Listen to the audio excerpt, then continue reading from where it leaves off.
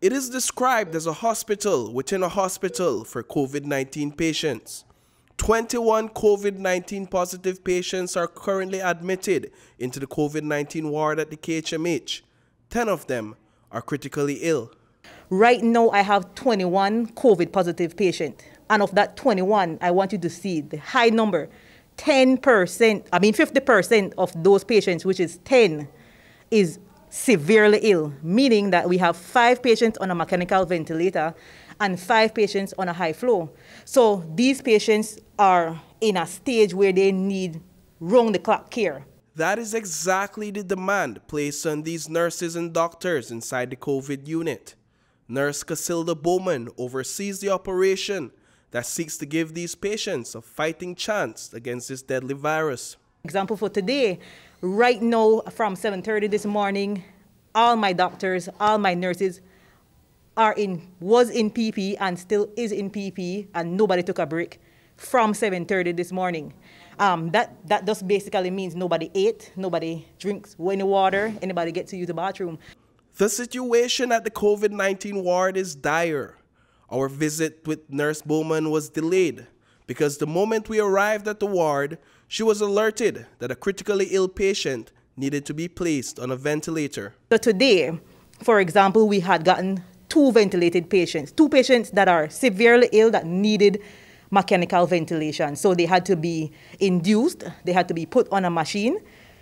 As soon as we finished one ventilated patient, our next patient came in, was not breathing for 3 days, came in totally deteriorated. We had to rush to ventilate that person, all right? As soon as maybe 30 minutes after we ventilated that patient, our next patient started to crash. And that patient was on a high flow machine. And so the next progression was a mechanical ventilator. And so literally we were putting that patient on the ventilator just before you guys came. And as they finished that, I was told a pregnant lady is outside that is having respiratory distress is outside. Up to the time we left the COVID-19 unit, no deaths were recorded for the day. But conditions can deteriorate rapidly, and within the blink of an eye, another life can be lost to this virus. To put things into perspective, as the number of cases across the country continued to increase over the last year, more Belizeans required hospitalization and critical care. The COVID-19 unit started with 9 beds, and by necessity, it was expanded to include 14 additional beds within 2 additional rooms that were once designated for emergency services. Bear in mind, it's a lot of work. It was a lot of movement to move out our emergency department, and it was a lot of work to just recognizing. I mean, we couldn't have moved fast enough. The same day that we moved, we had to accommodate at least 5 patients that needed the room that we didn't have if we did not move emergency department. The increase in COVID-19 hospitalization is not only taking a toll on the nurses and doctors, it is also causing a delay in families receiving an update about the conditions of their loved ones. Bowman hopes that with a view of what is taking place inside, more Belizeans would understand the importance of getting vaccinated and following the COVID-19 protocols set out by the government. I would really want the public to understand, or if they see what we have to go through, what we have to see patients go through, how they're punishing, how they can't breathe.